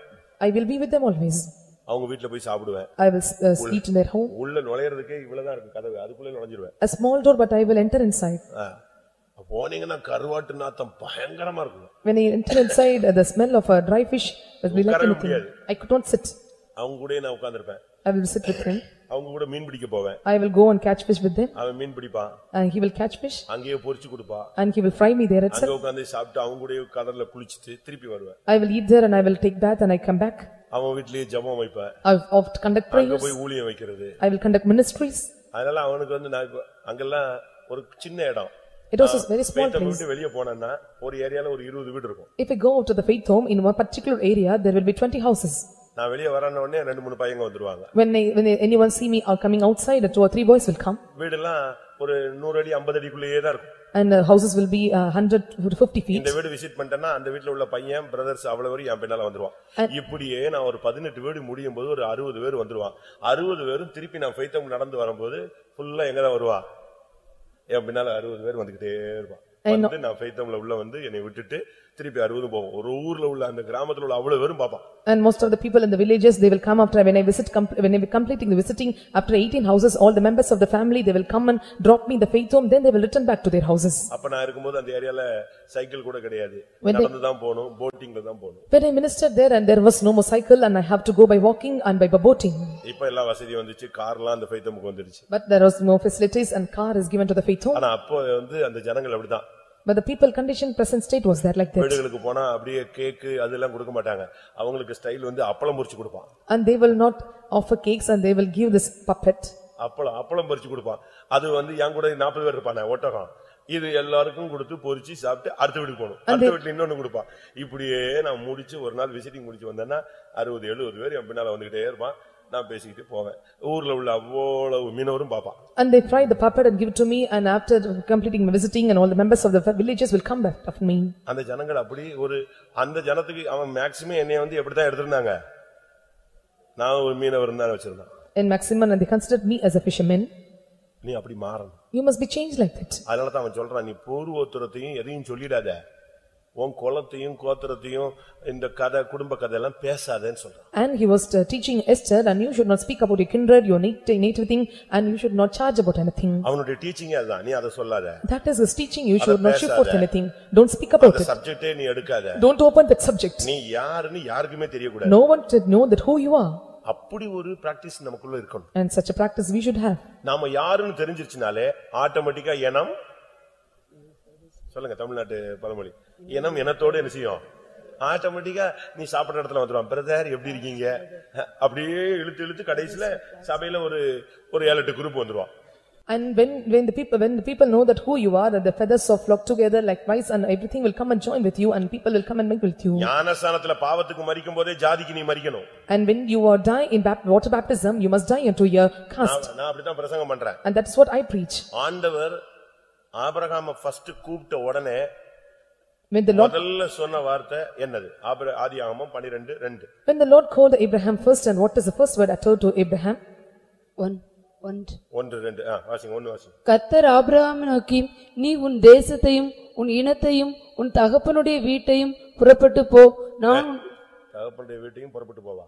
உன் தகப்பனுடைய வீட்டையும் விட்டு புறப்பட்டு. தமிழ் தெளிவா இருக்கணும். பைபிள் சொல்லுகிறது, முதல்ல உன் தேசத்தை விடு, இரண்டாவது இனத்தை விடு, மூணாவது தகப்பன் வீட்டை விடு. இவன் தான் விசுவாசி. The Bible says, get thee out of thy country, from thy kindred and from father's house. ஆனா நீங்க சொல்லுவீங்க, திருப்பி ஆபிரகாம் எங்க போய் பொண்ணு எடுத்துட்டாரு? என் இனத்தார் இடத்துக்கு போய். அங்கதான் ஆபிரகாம் ஃபெயிலியர் ஆனா. அதனாலதான் ஆபிரகாம் சாவுல இஸ்மவேல் வந்து நின்னான். And Abraham failed in the place where he was taking the bride. ஆபிரகாமை மரணத்துல இஸ்மவேல் வந்ததுக்கு காரணம் என்னது? நீ இனத்தை விடல, ஜாதியை விடல. சாகும்போது யார் வந்து நிப்பா? லாஸ்ட் ஆள் வந்து நிப்பான். And if you do not leave the kindred, the last person, and the enemy will come and stand before you. அங்கதான் ஆபிரகாம் செஞ்ச பெரிய தவறு. முதல் அவனை கூப்பிட்ட உடனே தேசத்தையும் இனத்தையும் தகப்பன் வீட்டை விடுன்னு பொண்ணு பார்க்கும்போது மட்டும் கரெக்டா எங்க போயிட்டாங்க? என் இனத்தார் இடத்துக்கு போய், என் தேவன் உனக்கு அதை செய்வார் இதை செய்வார். ஒட்டகத்துல எல்லாம் ஒட்டகத்துக்கு தண்ணி கிண்ணி எல்லாம் கிடைச்சது, பொண்ணு எல்லாம் கிடைச்சது, கரெக்ட் தான். ஆனா புறப்பட்டு அனுப்பி விடுன்னு சொன்ன இஸ்மவேல் எங்க வந்துட்டான்? சாவு அன்னைக்கு கரெக்டா வந்து சாத்தான் நிக்கிறான், இஸ்மவேல் நிக்கிறான். அடக்க ஆராதனையில யார் நிக்கணும்? ஈசாக்கு மட்டும்தான் நிக்கணும். நின்னது யாரு? இஸ்மவேல் நின்னான். And the Lord said, you must get thee out of the kindred, but he was looking after the kindred to look after the bride. But at last what happened at the end of that point, and Ismail came, but Ismail should not stand in the place, but Isaac was present. அதனால ஆகார் இனத்தோடு நீ இணைந்த, எகிப்தியரோடு அடிமையோடு நீ இணைந்தாய், அந்த சாட்சி வந்து நிக்குதுங்க. And you are not mingled with Isaac, but you have made with Hagar, and that is your testimony at last. அதனால யாராவது Abraham போல இனத்தான்ல போய் பெண் எடுத்தேன்னு சொல்லி வசனத்தை பிடிச்சிட்டு ஏன்ட்ட வந்துறாரு.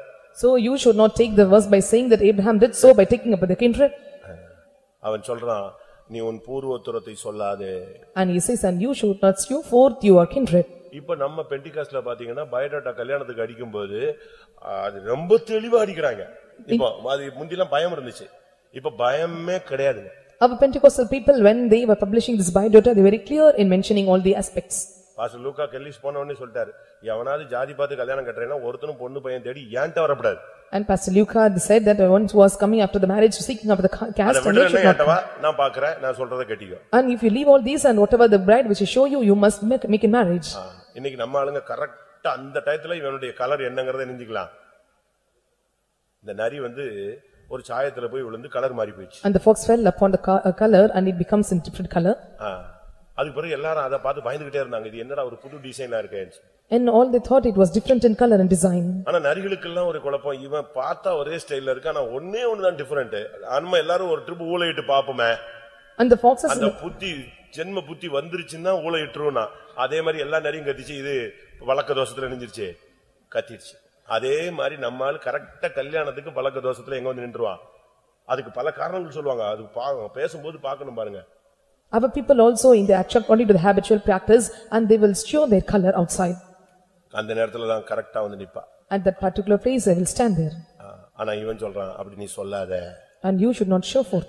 பொன்தாகனுடைய அடுத்த மைண்ட் எப்பவும் எஸ்தருடைய சுக செய்தி. And his other mind is always the good tidings of Esther.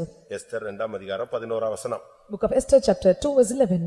எஸ்தருடைய சுக செய்தியையும் அவளுக்கு நடக்கும் காரியத்தையும் அறிய மொர்தெகாய் நாடோறும் கன்னி மாடத்து முற்றத்துக்கு முன்பாக உலவுவான். டெய்லி அவன் வாக்கிங் போறது இடம் எங்கதான்?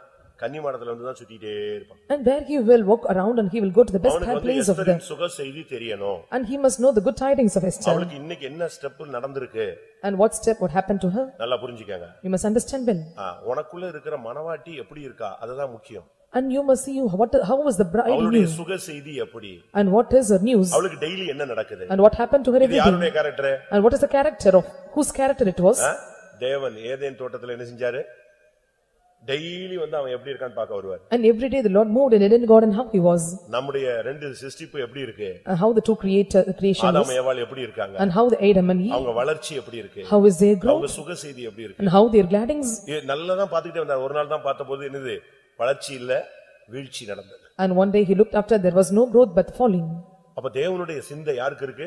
Whose mind was with? மொர்தெகாய்க்கு இருக்கு. It was with Mordecai. அவன் மைண்ட்ல வேற எதையுமே யோசிக்க மாட்டான். And he will never think in his mind. அவன் மைண்ட்ல காலையில எந்திச்சா இன்னைக்கு என்ன சுத்திரிப்பு நடந்துச்சோ, இவ அடுத்த ஸ்டெப்புக்கு வந்துட்டாளா, ராஜஸ்திரியா மாறிடுவாளா, அவளுக்கு சுகமா இருக்காளா, ஏதாவது டல் ஆயிடுச்சா, இவன் மைண்ட் முழுசும் அதுபோல உன்னுடைய சிந்தை ஆவிக்குரிய சிந்தையாவே மாறிடும். Is she well and she become a queen, and she was how is her tidings and how is her present state and growth, and completely his mind was spiritual, and our minds should be changed as spiritual. உன்னுடைய ஜெபம், உன்னுடைய விசுவாசம், உன்னுடைய பிரதிஷ்டை, உன்னுடைய Bible reading, உன்னுடைய விசுவாசம், உன்னுடைய இதேதான் உன் மைண்ட்ல ஓடிட்டு இருக்கணும். And this mind, the thing must revolve in your mind, your fasting, your prayer, your love, your kindness and charity, and this things must go in you. அந்த மனவாட்டியே தான் உன்னுடைய மைண்ட்ல வந்துகிட்டே இருக்கணும். The bride which is forming in you must come in your mind always. இன்னைக்கு உலகத்துல பாருங்க health checkup பண்றாங்க. And you can see in the world they have the medical checkup. அப்படிதானே? Health checkup. full body checkup எல்லாம் இப்ப புதுசா வந்துருச்சு. And now they have the full body checkup. நீ யாராவது போய்டாத, நீ வந்து கிருபையில ஓடுற ஆளு, உன் சரீரத்துல 72 வியாதி இருக்கும், ஆனாலும் கர்த்தர் ஒண்ணுமில்லாத மாதிரி கொண்டு வந்துட்டு பாரு. நீ அங்க போய் காட்டுன 82 காட்டும், அதோட எல்லாம் முடிஞ்சு போச்சு. You run by grace, but if you go after this medical checkup it will increase to 82. That it's the life is over by that. நீ அங்க போன உடனே சொல்வான், நீ உயிரோடயா இருக்க அப்படிமா, அப்பமே நீ பாதி செத்துருவ. When you go there, they ask you, are you alive, and you will half dead. இவ்வளவு காம்ப்ளிகேட்டட் பாடியை வச்சுக்கிட்டு எப்படியா நீ வந்த அப்படிமா. அப்பனே யோசிப்போம், அப்ப நம்ம தெரியாம வந்துட்டோம், உங்களுக்கு வந்ததே செத்துக்கு தான் வந்திருக்கணுமோ அப்படின்னு யோசிப்போம். And with this complicated complaint, how it can come here, you make clear, but they will make you confused. உன்னை கிருபையில, அபிஷேகத்துல, பிரதிஷ்டையில அப்படி உன்னை அழகா மேனேஜ் பண்ணி பொத்தி சீயோன் எருசலேம் கொண்டு போயிறதுக்கு அவர் ரெடியா இருக்காரு. And by faith and by grace and consecration, and he was carrying you and somehow to take you to Zion. உன் சுக செய்தியை அறிய and to make your news. தேவனும் ரொம்ப கவனமா இருக்கிறார். And God is also well watching you. தேவன் பாருங்க ஆதாம் ஏவாளை தேடி வர்றாரு. And see, God is looking searching after Adam and Eve. நிலவரம் மோசமா போயிடுச்சு. And their condition was worse. உடனே ஒரு ஆட்டு அடிச்சு என்ன செய்றாரு, ஒரு உடை உடுத்துகிறாரு.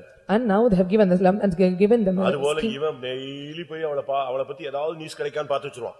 And he will look after them to have some any news about her. அவ அந்த கன்னி மாடத்து உச்சில நின்னு நினைச்சுவா, இவன் வந்துட்டானான்னு டெய்லி பார்த்துட்டே இருப்பா. And he will go after the courts of the women's house and look whether ஒரு நாள் பாக்கும்போது, one day when she looked after, யாரு வரா, who came? இவ பாக்கும்போது மொர்தெகாய் வர்றான். When she looked, then Mordecai came. எப்படி வர்றான்? How he came? டெய்லி டீசென்ட்டா வந்து அந்த வாயில் காப்பவன்ட்ட காப்பான், எப்படி எஸ்தர் எப்படி இருக்கா அப்படின்னு தெரிஞ்சுக்குவான். இல்ல நேத்து சுத்திரிப்பு நடந்துச்சு, இன்னைக்கு கொஞ்சம் ஸ்டைல் மாறி இருக்கு, இன்னும் நல்லா வந்துருவா, ஓகே சோமா இருக்காளா, சோமா, அதோட சமாதானமா போய் எங்க உட்காந்துவான், கேட்ல உட்காந்துவான். He will move in peace by inquiring on how Esther was and how is her growth and how is the condition is going to the keeper. அவ அங்க இருந்து பாப்பா. And she will watch from there. வந்துட்டானா, தகப்பன் வந்துட்டாரா, right, okay, நல்லா இருக்காரா, okay. And did father come and see எப்படிப்பட்ட ஒரு ஐக்கியம், ஒரு பாசம், இணைப்பு. And see how the fellowship and love and how much of unity among them. ஒரு நாள் one day இவன் எல்லாத்தையும் சட்டை கிட்ட எல்லாம் கிழிச்சிட்டு போய் நின்னான். one day he was torn all his shirts and moved their place. அவ மேல இருந்து பாக்குறா. She watched from above. என்ன நடந்துச்சு? What happened to him? உடனே அவன் சொல்லி விடுறான், நம்முடைய பிரச்சனை என்னது, யூதர்களுக்கு பிரச்சனை வந்துருச்சு, மொத்தமா ஆமான் அழிக்க ட்ரை பண்ணிட்டான்னு சொல்றான். And suddenly he sent the news and there was a problem among the Jews and Haman trying to destroy everything. கிழிச்சு புழுதி போட்டுட்டு அலறிட்டு கத்திட்டு கிடக்குறான், ஆண்டவரேன்னு சொல்லி. He tore the garments and he shouted and he lamented and he called unto God. ஆத்துமாக்கள் அழியறத பார்த்து உனக்கு கண்ணீர் வரணும். And you must have the tears looking unto the perishing souls. இயேசு எருசலேமின் குமாரத்திகளை பார்த்து என்ன செய்தாரா? Looking unto daughter of Jerusalem, what Jesus said. எருசலேமை பார்த்து என்ன செஞ்சாரு? எருசலேமுக்காக கண்ணீர் விட்டார். And Jesus wept looking unto Jerusalem. அழிந்து போகிற ஜனத்துக்காக நீங்க அழணும், கண்ணீர் விடணும். You must cry, you must shed tears for the perishing souls. உங்களுக்காக மட்டும் அழுதுகிட்டு யாரோ ஏசிட்டாங்களா, அதுக்கு 7 நாள் அழுகுறாங்க. And some if they scold and they cry for 7 days. அப்படிதானே? ஒரு அம்மா என்கிட்ட பேசிக்கிட்டே இருந்தாங்க, பக்கத்து வீட்டுல ஒருத்தங்க யாரோ இறந்துட்டாங்க, ஒரு அம்மா என்கிட்ட பேசிக்கிட்டே இருந்துச்சு. அந்த பக்கத்து வீட்டுக்காரங்க கிராஸ் பண்ண உடனே இவங்க ஓன்னு அழுதுட்டாங்க. எனக்கு ஒண்ணுமே புரியல என்னன்னு. ஏன்னா அந்த வீட்டுக்காரங்க போறாங்களா துக்க விசாரிக்காங்க. And when the woman was speaking through my phone and when they crossed the neighboring house people and he cried telling that and he was inquiring them. ஆத்துமக்களுக்காக என்னைக்காவது அழுதுருக்கீங்களா? வேலூர்ல உள்ள ஜனங்களுக்காக என்னைக்காவது அழுதவங்க யாராவது இருக்கீங்களா? Is there any people who shed tears for the people of Velur? ஜனம் அழிகிறதேன்னு சொல்லி எத்தனை பேர் நம்ம கண்ணீர் விட்டு போராடுறோம். How many are shedding tears and striving hard for the people is perishing? இவன் ஆகான பார்த்தா கும்பிடவே மாட்டான்.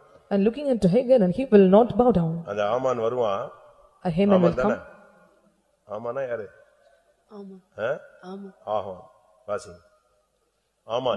ஆமான் வரும் பொழுது ஒரு நாளும் வணங்கவே மாட்டான். When Haman can, he never bow down or give reference to Haman. நீ முகஸ்துதி செய்யவே கூடாது. And you should not give reference to them. பிசாசுக்கு நீ வணங்கி போயிரவே கூடாது. And you should never bow down Satan. பிசாசு பாருங்க, மத்தேயு எழுதின சுவிசேஷத்துல, லூக்கா எழுதின சுவிசேஷத்துல பாக்கும்போது இயேசுவின் இடத்துல வந்து சொல்றான், நீ என்னை விழுந்து என்ன செஞ்சிக்க, தாழ விழுந்து வணங்கணும். என்ன ஒரு ஆணவம் இருந்தா இப்படி ஒரு வார்த்தையை பேசுவான். When we look unto gospel to Saint Matthew, when you can see and you bow down and you humble myself and you give praise to me. அப்படி நீங்க விழுந்து வணங்கிட்டீங்கன்னா நான் என்ன செஞ்சிருவேன், உலகத்தின் சகல ராஜ்யங்களின் மகிமை உனக்கு தர்றேங்கறான். And he said, if you bow down and you worship me, I will give you all the kingdoms and the glory of this world. நீங்க என்ன நினைச்சிருப்பீங்க, நம்ம உடனே கால்ல விழுந்திருப்போம், ஒரு ட்ரிப் தான் நாங்க விழுந்துறோம், பொத்துன்னு விழுந்துறோம். And if so, we will fall down immediately in worshiping. It is only once. பொண்ணு கொடுத்தாலே கால்ல விழுந்துறோம், திருப்பி இவன் உலகத்தின் மகிமையை கொடுத்தா ஏன் கால்ல விழ மாட்டான்? If we give damsel, we fell on the feet, and if they give the glory of this world, why not we fall on him? ஆனா இவன் அப்படி ஆளே கிடையாது. But he is not like that. பிசாசு கால்ல நான் விழவே மாட்டேன். And he will never fall on the feet of this Satan. இவன் வஸ்திரத்தை கிழித்துக் கொண்டான். He torn his garments. ஜனங்களுக்காக மன்றாடினான். He plead for the people. இப்போ இவன் வஸ்திரத்தை கிழிச்சான்னு தெரிஞ்ச உடனே அங்க இருந்து எஸ்தர் என்ன செய்றா, சும்மா புது Dress கொடுத்து விடுறா. When it was known that he torn his garments and Esther sent a new garment. change the garments immediately. Dress மாத்து. Ask him to change his raiment. போட்டுண்டால் கத்திட்டு இருக்காரு. Dress மாத்து. Why he shouts and lament and make him to change the garments? இந்த வேலை எல்லாம் ஆகாது. And this work will not be worked. இந்த மார்க்கத்துல வந்துட்ட பிறகு இருதயத்தை கிழிக்கிறதானே தவிர சுகபோக வாழ்க்கை எனக்கு வேண்டாம்ட்டான். After coming to this way, and he said there is no need for me. After coming to the way, I was just turning and lamenting to God. ஜனத்துக்காக அவன் சுகபோக வாழ்வை வெறுத்தவன். And he was the one who was lost all the pleasures of his life for the sake of the people. 4ஆம் அதிகாரம் 4ஆம் வசனத்துல பார்க்கும் பொழுது, when we look into chapter 4 verse 4, அவள் அவனை உடுத்துவிக்கிறதற்கு வஸ்திரங்களை அனுப்பினாள். and she sent these garments that he should be given. அவனோ அவைகளை ஏற்றுக்கொள்ள மாட்டேன் என்றான். But he said that I will not receive it back. உலக ஆசீர்வாதங்கள் வரும், சுகபோகமான வாழ்க்கைக்கு வாய்ப்புகள் வரும். நீ உன்னுடைய பிரதிஷ்டையை விட்டு அதை ஏற்றுக்கொள்ள கூடாது. The worldliness and the pleasures of the world will come, but for the sake of the Lord, and you should not accept all these. கர்த்தருடைய பரிசுத்த நாமத்துக்கு மகிமை உண்டாவதாக. May the God's holy name be glorified. அவன் அரண்மனையில வேலை செஞ்சிட்டு இருக்கான். And he worked in the prison. அப்ப ரெண்டு பேரும் பேசிக்கறாங்க. And he worked in the palace and both speak together. ராஜாவுக்கு ரெண்டு பேரும் பேசுறாங்க. And they spoke against the king. உடனே போய் ராஜாவுக்கு தெரியப்படுத்திட்டான். And they revealed immediately to king. Raja பாதுகாக்கப்பட்டார். And king was preserved on that day. ஆனா அந்த ஊழியம் செஞ்சதுக்காக அவன் பிரதிபலனை எதிர்பார்க்கவே இல்ல. He never gained for the reward that he had ministry that he had done. இந்த மார்க்கத்துல வந்துட்ட பிறகு நீ உலகத்துல கனத்தையும் மகிமையும் பிரதிபலனையும் நீ நினைக்க கூடாது, எதிர்பார்க்க கூடாது. After coming to this religion and this way, and you should not expect the glory and honor from the world. அது நீ சரியான விதத்துல சத்தியத்தை புரிஞ்சிக்கணும். And you must understand the truth in a proper way. ரெண்டு பேர் 2ஆம் அதிகாரம் 21ஆம் வசனத்தை பார்க்கும் பொழுது, when we look into chapter 2 verse 21, அங்க ரெண்டு பேர் அகாசுவரின் மேல் போல கையோட வகை தேடினார்கள். and they both take time to take a help from the Ahasuerus. அழகா எஸ்தருக்கு விஷயத்தை சொல்லி அவங்க ரெண்டு பேர்ட்ட இருந்து தப்புவிக்க வச்சான். And he mentioned the matter to the Esther and rescued them, they rescued the king from them. அதுக்கு பிரதிபலனை எதிர்பார்க்கல. And he did not receive the reward. நீங்க இந்த உலகத்துல ஏதாவது கர்த்தருக்குன்னு செஞ்சுட்டு இங்கேயே நீங்க எதிர்பார்க்க கூடாது. இங்கேயே எதிர்பார்த்தீங்கன்னா அழகா கார் கொடுப்பாரு, மனைவி கொடுப்பாரு, பிள்ளை கொடுப்பாரு, வீடு கொடுப்பாரு, ஸ்கூட்டர் கொடுப்பாரு, டூ வீலர் எல்லாம் கொடுத்துட்டு இங்கேயே கணக்கு க்ளோஸ் பண்ணி விடுவாரு. Doing something for the Lord in this world, and you should not expect a reward in this earth. If so, if you expect, and the Lord will give you all furnishing things and car and glory in this world. ஊழியம் செய்தால் அவனை பிதாவானவர் என்ன செய்வாரு? கனம் பண்ணுவார். If any man minister to me, and the Father will honor him. இவன் செய்ய வேண்டியதை செஞ்சிட்டு அமைதியா விட்டுட்டாங்க. And he done everything but kept silent. இது 2ஆம் அதிகாரத்துல நடந்த சம்பவம். And this is incident happened in second chapter. 3ஆம் அதிகாரத்துல பிரச்சனை இல்ல, 4ஆம் அதிகாரத்துல பிரச்சனை இல்ல, 5ஆம் அதிகாரத்துல பிரச்சனை இல்ல, 6ஆம் அதிகாரம் வரும் பொழுது ராஜா இதை படிச்சு பார்க்கறான். No problem in 3rd, 4th and 5th chapter, but when they came to the 6th chapter, king read it. அப்பதான் அவனுக்கு புரியுது, ஓஹோ இப்படி ஒருத்தன் நம்மை பாதுகாத்திருக்கிறான். And then you can understand, and such a man protected us.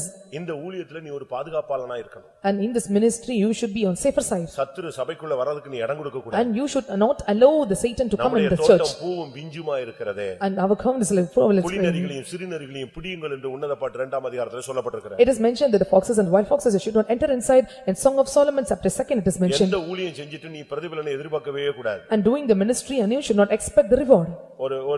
ஒருத்த ரோட்ல கீழ கிடக்குறான், அவனை தூக்கி விட்டுட்டு அவன்ட்ட ஏதாவது எதிர்பார்த்திருப்பீங்களா? One man fell on the road, will you expect from him? ஒரு ஏழ்மையானவனுக்கு ஒருத்தனுக்கு 10 ரூபாய் இல்ல, அவனுக்கு 10 ரூபாய் கொடுத்துட்டு அவன் ஏதாவது கொடுப்பான்னு எதிர்பார்த்துட்டு இருப்பியா? And if he give you 10 rupees, will you expect he will return you something? ஊழியத்துல நீங்க எதுவுமே எதிர்பார்க்க கூடாது. You should never expect anything in the ministry. அப்படி எதிர்பார்த்தீங்கன்னா உங்களுக்கு உலகத்துல கிடைக்கும். If you expect, you will receive in the world. ஒரு சிலர் பாருங்க, நான் அதை செஞ்சேன் இதை செஞ்சேன்னு சொல்லிட்டே இருப்பாங்க. And some they tell that I have done this and that. அப்படிப்பட்டவங்களுக்கு எல்லாம் பைபிள் சொல்லுகிறது, நீ தானம் செய்யும் பொழுது தாரை ஊதியாதே. And for such people the Bible says, when you give alms, and you should not blow the trumpet. இந்த உலகத்திலே நீ பிரதிபலனை அடைந்து தீர்ந்தாயிற்று. If you blow the trumpet and you have received the reward in the earth. கடைசியில் நடந்தது என்ன? What happened at last? தேவன் நீதியான ஒரு சரியான நேரத்துல அவனை கனம் பண்ண விரும்பினார். At the right time the Lord want to honor him. 6ஆம் அதிகாரம் 11ஆம் வசனத்துல பார்க்கும் பொழுது, when we look into chapter 6 verse 11, ராஜா ஏறுற குதிரையை போட்டுட்டு வெளியே வர்றான் பாருங்க. And the king came in the houses. எப்படி இருக்கும்? How it would be? மொர்தெகாய் ராஜா ஏறுற குதிரையில் மேரி ஏறி நகர வீதியில் உலா வந்தான்.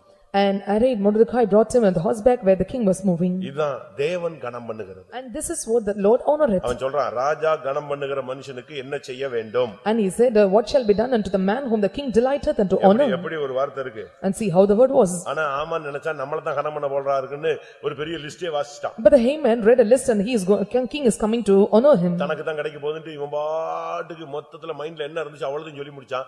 எல்லாம் முடிஞ்ச உடனே ராஜா சொன்னாரு, ரைட் ஓகே, கேட்ல மொர்தெகாய் இருக்கறான், எல்லாத்துக்கும் அதை செய், ஒன்று கூட கவனம் இல்லாம விட்டுறாத, நீ சொன்னதை அப்படியே follow பண்றான்டா. And he listed everything what the king is having in his mind, and but the Lord has said, whatever in your mind, you list out everything without leaving anything. சீக்கிரமாய் செய். And you must hastily do it. 10ஆம் வசனத்துல நீ சொன்ன எல்லாவற்றிலும் ஒன்றும் தவறாதபடி பார் அப்படினா. And verse 10 it said, let nothing fall out that thou have spoken. மனுஷன் கனம் பண்றதை விட தேவன் கனம் பண்றது ரொம்ப டாப்பா இருக்கும். And when God honoreth you, it is top where more than man honoreth you. மனுஷன் கனம் பண்ணா அது மறைஞ்சு போயிடும். தேவன் கனம் பண்ணா அது என்றென்றைக்கு இருக்கும். When man honoreth you, it will be hidden, it will be gone away, but when God honoreth, it will remain forever. நீ கர்த்தருக்காக எதையாவது செஞ்சிட்டு ஏதாவது கிடைக்கும்னு நினைக்காத. கர்த்தர் உனக்கு அருமையான நேரத்துல ஒருவன் எனக்கு ஊழியம் செய்தால் பிதாவானவர் அவனை என்ன செய்வாரு? ஒருவன் எனக்கு ஊழியம் செய்தால் அவனை பிதா நிச்சயமா கனம் பண்ணுவார். When you do something for the Lord and you should not expect the reward from him, but when the Lord says, when he honoreth to ministereth to me, and the Father will honoreth him. இப்ப நடந்தது என்ன? And what happened there? அவனுக்கு மோதிரம் கிடைச்சது. And he got the ring. 8ஆம் அதிகாரம் 2ஆம் வசனத்துல பாக்கும்போது according to chapter 8 verse 2 அவனுக்கு மோதிரம் கிடைச்சது. And he got this ஆமான் கையில உள்ள மோதிரம் இவன் கையில வந்துருச்சு. And the ring in Haman's hand came to his hands. அரண்மனைக்கு அதிகாரியாக மாறி விட்டான். And he became the province of the palace. 8ஆம் அதிகாரம் 15ஆம் வசனத்தை பாக்கும்போது When we look onto 8:15 இளநீலமும் வெள்ளையுமான ராஜ வஸ்திரம் பெரிய பொன்முடி பட்டும் இரத்தாம்பரம் அணிந்தவனாய் ராஜாவினிடத்திலிருந்து அவன் புறப்படுகிறான். Royal apparel of blue and white with a great crown of gold and garment of fine linen and purple, and he was departing the king's presence. நீ கர்த்தருக்காக நின்னினா இந்த உலகத்துல இருந்து நீ டாப்ல ஏறும்போது மனவாட்டியாய் அலங்கரிக்கப்பட்ட மனவாட்டியாய் மேல போய் சேருவ. If you minister for God and Lord will make you in the top position as the adorned bride, you will be taken up.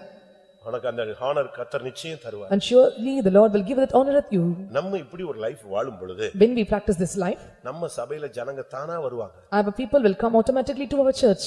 வாசிங்க 8ஆம் அதிகாரம் 17ஆம் வசனம். 8:17 ராஜாவின் வார்த்தையும் அவனுடைய கட்டளையும் போய் சேர்ந்த எல்லா நாடுகளிலும் எல்லா பட்டணங்களிலும் யூதருக்குள்ளே அது மகிழ்ச்சியும் களிப்பும் விருந்துண்டு கொண்டாடுதலும் நல்ல நாளுமாயிருந்தது. யூதருக்கு பயப்படுகிற பயம் தேசத்து ஜனங்களை பிடித்ததினால் அவர்களில் அநேகர் யூத மார்க்கத்தில் அமைந்தார்கள். நீங்க கர்த்தருக்காக நிக்கும்போது கர்த்தர் ஜனங்களை கொண்டு வருவார். When you stand for the Lord will bring people. எதிர்பாராத ஜனங்கள் எல்லாம் சபைக்குள்ள வரும். The people those were not expected will come to the church. பாருங்க இப்ப சின்னவன் யாரா மாறிட்டான்? இப்ப சின்னவன் யாரா மாறியாச்சு? நம்ம சப்ஜெக்ட் அதுதான். சிறியவன் பெரியவனாய் மாறி. A small one become great. This is our subject. சின்னவன் ஆயிரமும் சிறியவன் பலத்த ஜாதியுமாய் மாறும். A little one become 1,000, a small one about the great nation. கர்த்தர் ஒரு மகிமையான ஒரு வேலையை நமக்குள்ள தொடங்கி இருக்கிறார். The Lord has started a great glorious work in us. Let us all close our eyes. Amen. நானும் ஒரு மொர்தெகாயாய் மாற வேண்டும். You and I must be changed as a Mordecai. கர்த்தருடைய பார்வையில நீங்க உலகத்தின் பார்வையில சின்னவங்களா இருந்தாலும் கர்த்தருடைய பார்வையில் நீங்கள் பெரியவர்கள். You may be small a little among the sight of the world, but you are great in the sight of the Lord. எப்படி அப்படி மாற முடியும்? How you can be changed? நீ தேவனுடைய வலதுகரத்தில் உள்ளவனாய் மாற வேண்டும். And you must be the one for standing in the right hand of God. சத்தியத்துக்கு நீ தலை வணங்க வேண்டும். And you must bow down for the truth. ஊழியங்கள்ல நீங்கள் ஃபேமஸா மாற வேண்டும். And you must become the famous in the ministry. தெளிந்த புத்தியுள்ள ஆவி உள்ளவளாய் மாற வேண்டும். And you must have this sober mind spirit. நீங்கள் கர்த்தரை துதிக்கக்கூடியவளாய் மாற வேண்டும். And you must be the one praising God. அப்பொழுது இந்த மார்க்கம் உன்னை பெரியவனாய் மாற்றும். Then this way will make you great. கர்த்தருடைய அரண்மனையில கர்த்தரை நீ சேவிக்க வேண்டும். And you must serve the Lord in the palace. உனக்குள்ள ஒரு மறைவான நட்சத்திரம், ஒரு சரியான ஒரு கற்புள்ள கன்னிகை உருவாக்கப்பட வேண்டும். A hidden star, a chaste virgin, stateless must be found in you. உனக்குள்ள அநேகரை நீதிக்கு உட்படுத்துகிற ஒரு பழக்கம் இருக்க வேண்டும். And you must have the practice to make anyone in this உனக்குள்ள ஒரு மிருது செடியை ஸ்மூத்னஸ் நீ வளர்க்க வேண்டும். You must grow up the myrtle tree, smoothness in you. ஆமென். எத்தனை பேர் வாஞ்சிக்கிறீங்க? How many of you desire this? அப்படி வாஞ்சிக்கிறவங்க எல்லாரும் கண்களை மூடி முழங்கால் படிங்க. Those who desire, close your eyes and bend your knees. இந்த சூழ்நிலையில உங்களுடைய பூர்வோத்தரத்தை தெரிவிக்காதே. And you should never break out your kindred and nations in you. சுகபோகம் உன்னை தேடி வரும், ஏற்றுக்கொள்ளாதே. The pleasures of things will seek after you, but you should not accept. தேவனுடைய வீட்டின் வாசல்ல கிட. Rent your hearts and stay in the door of the Lord. ஆமென். ஆண்டவருடைய வாசற்படியில் காத்திருப்பதே நல்லது. It is good for you to stay in the gates of the Lord. ஆயகாமிய கூடாரங்களில் தங்குவதை பார்க்கிலும் உம்முடைய வாசஸ்தலத்தில் உம்முடைய வீட்டின் வாசற்படியில் தரித்திருப்பது நலம். It is good for me to stay in the tents and the gates of the door, to stand in the typical tents. கர்த்தர் உன்னை கனம் பண்ணுவார். And the Lord will honor you. உன்னை பெரியவனாய் மாற்றுவார். The Lord will change you great. அபிஷேகத்துக்கு அந்த மாற்றும் சக்தி இருக்கிறது. Anointing is having the power to change you. ஒரு 2 நிமிஷம் எல்லாரும் கர்த்தருடைய வார்த்தைகளுக்கு நம்மை சமர்ப்பிப்போம். For 2 minutes let us all surrender to the word of God. மொர்தெகாயை நடத்தின அந்த ஆவியானவர் நம்மை நடத்தட்டும். The Lord who led Mordecai led us. மொர்தெகாயை lead பண்ண அந்த ஸ்பிரிட் நமக்குள்ள வரட்டும். The spirit that led Mordecai let lead us. சரியான ஒரு தெய்வீகம் அவனுக்குள்ள உருவானது. The right divinity was made in him. அவன் ஒரு ராஜஸ்திரியை வளர்த்தான். And he brought up the queen. அது ராஜஸ்திரியாய் மாறினாள். At last she became a queen. அவளுக்கு ஒரு சிங்காசனம் கிடைத்தது. At last she received a throne. ஆமென். அதுபோல அவனுக்கு ஒரு சிங்காசனம் கிடைத்தது. At the same time he too received the throne. ஆமென். அவன் பெரியவனாய் மாறி போனான். And he became a great at last. அந்த சின்னவனை பெரியவனாய் மாற்றுகிற வல்லமை நமக்குள் வரட்டும். The power to change the little one as a great, let it come in us. உன்னுடைய தாழ்விலும் அவர் உன்னை நினைக்கிறவர். The Lord who comes to the lowliest thing. இந்த வார்த்தைகளுக்குள் எனக்கு ஒரு வார்த்தை கிடைச்சது. And I received a word among these words. அந்த வார்த்தை உன்னை நடத்தும். That word will lead you. அந்த வார்த்தை உன்னை உருவாக்கும். That word will form you. அந்த வார்த்தை உன்னை பாதுகாக்கும். That word will protect you. அந்த வார்த்தை உனக்குள்ளே சிருஷ்டிக்க வேண்டியவளை சிருஷ்டிக்கும். What is needed to be created in you, that word will create you. அந்த வார்த்தை உனக்குள்ளே வளர்க்க வேண்டியவளை வளர்க்கும். That which needs to be grow in you, that word will grow you. அந்த வார்த்தை உன்னை பெரியவனாய் மாற்றும். That word will change you great. உம்முடைய காருண்யம் என்னை பெரியவனாக்கும். My faithfulness made me great. மொர்தெகாய்க்குள்ள இருந்ததான் அந்த வல்லமை, அந்த ஆளுகை, அந்த நடத்துதல், அந்த கிருபை, அந்த அபிஷேகம். ஓ ரபாகா ரபாகா துடபானியா, ஓ அவனை பெரியவனாய் மாற்றினீர்.